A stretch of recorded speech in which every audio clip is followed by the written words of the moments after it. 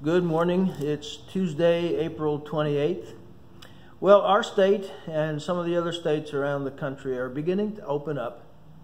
We feel kind of like a butterfly coming out of her cocoon, or a rosebud blooming out, or the spring awakening from winter. It is spring after all.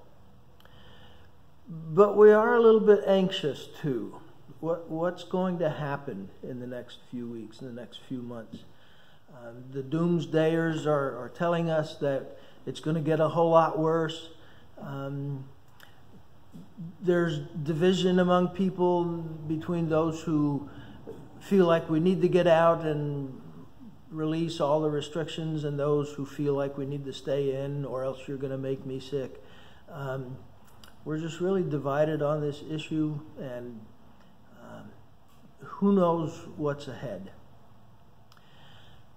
With that in mind, I look to Isaiah chapter 30, verse 15, which says, "In repentance and rest you will be saved.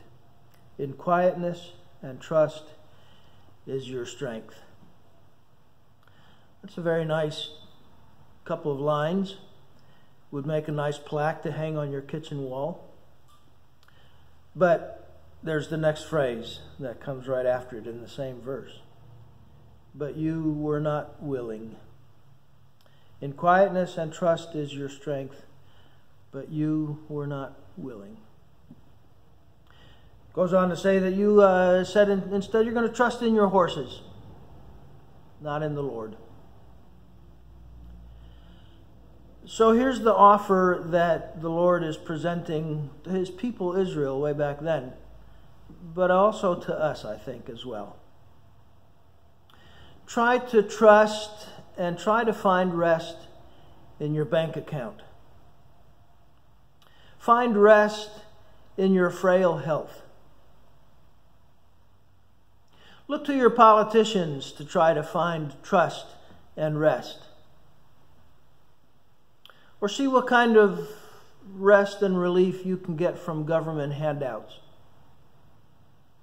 See where all of that is taking us. See, how's that working out for you?